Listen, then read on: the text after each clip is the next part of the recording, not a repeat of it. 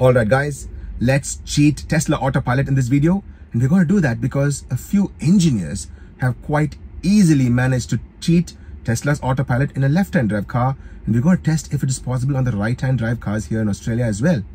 Now this video is going to be split into three parts. The first part is a suggestion that a fellow Aussie and Tesla owner who's a member of the Tesla Owners Club Australia did suggest to me.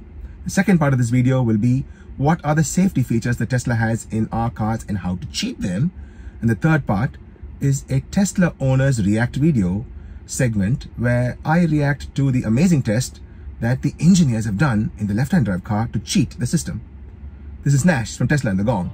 Let's do this.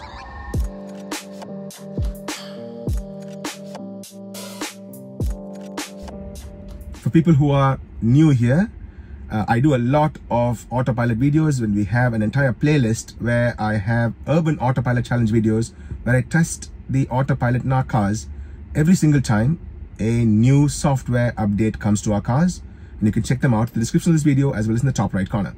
Okay, for the first part of this video, this is a comment that Jason, a fellow Aussie, had written as a reply to one of my other videos, the Model X video where I tried to sleep in a Model X. I'm sure you've seen those absurd videos as well, going all over the internet, TikTokers and everyone alike, including the Tesla Q, who orchestrated this effort to say that you can sleep in a Tesla, and I showed that it's not possible to sleep in a Tesla.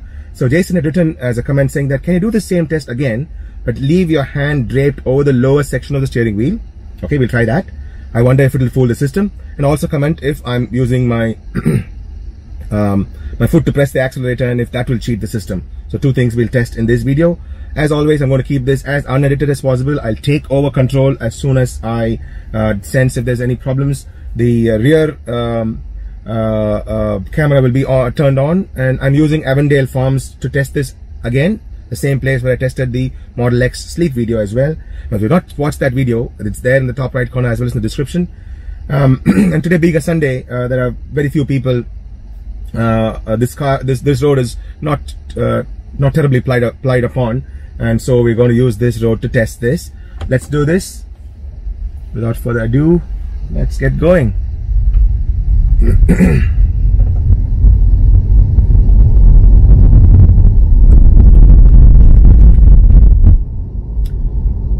Right. People have asked me in my previous video if I'm able to engage autopilot by double tapping on the stock in a road without any markings, which I can't. So double tap, nope. Double tap again, absolutely not. Lane markings are coming up just a bit there, and you'll notice that I'm able to engage autopilot right away. Double tap, there you go, autopilot is engaged. Now this is an 80 km/h road, but I'm going to reduce the speed down to 60 because it's quite scary and a lot of vibrations as well. So we brought it down to 60. My eyes are on the screen as well as in the front of the road. If there's any problems, I will intervene right away. Now let's take my hands off of the wheel and see how long it will take for the nag to be activated. My hands are not touching the wheel, and we are going on. This is an unedited video, as you can see. Right away it says apply slight force to the steering wheel.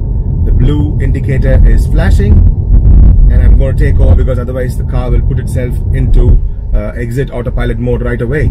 So you can see that right away there's a warning, and it says one more time I've not applied the slight force. It does that. See what it's doing. Okay, just like in the Model X, the warning came right away and it says autopilot is unavailable for the rest of this drive, and the car comes to a halt. It's now I'm applying some brake, and I'm going to drive manually. So you can see right away autopilot did what it is supposed to do. If you take your hands off the wheel, it'll bring the car to a halt, just like in the Model X video. So you can't sleep in your Model 3 either. Okay, that's great. Now let's do the second part of this test. Okay, engaging autopilot again, and this is what Jason suggested. We're going to keep our hand at the lower end of the steering wheel and just hold it down. I'll reduce the speed down to about 60 kilometers to reduce the vibrations on the road, and we'll keep the hand at the bottom.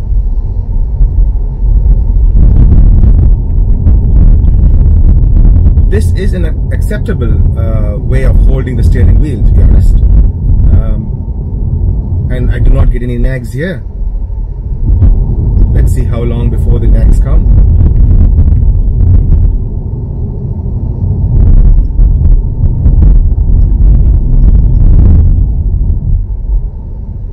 Unfortunately, my camera is not covering my hand, but then you have to believe me that my hand is placed, both my hands are placed like so at the bottom end of the steering wheel. And right away we get those nags there. It says apply a slide force, and I did apply a slide force, and I'm still able to hold autopilot with this.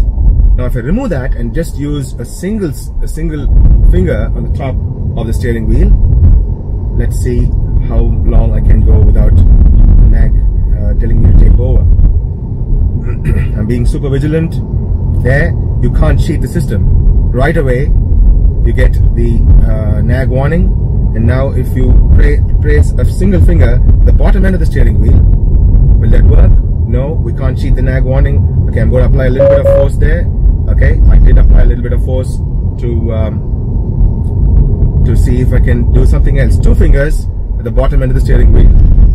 How long before the nag comes on? So that's 2 fingers at the bottom of the steering wheel. Unfortunately, my camera is not covering, but you have to believe me. There you go, straight away. 2 fingers. You get the warning straight away. Okay, apply a little bit of force to override this. Now let's try 1 finger at the left end of the steering wheel.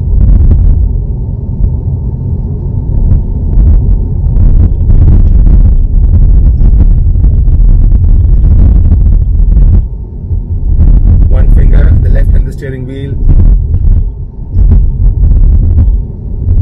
and we get the warning right away. 1 finger on the right end of the steering wheel. Okay, let's just disable that a little bit. Okay, now on the right end of the steering wheel, 1 finger.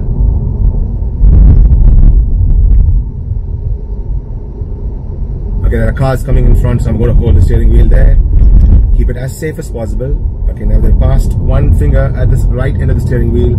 We'll see how long before the nag comes on.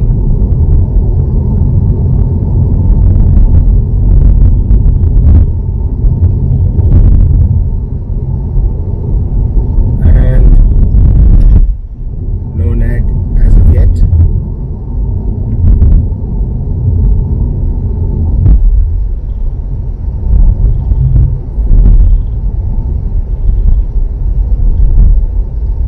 So a slight force on the right end of the steering wheel does seem to hold the nag. Okay, there you go. The nag came on right away after a few moments there. So as you can see, it's not easy to escape this nag.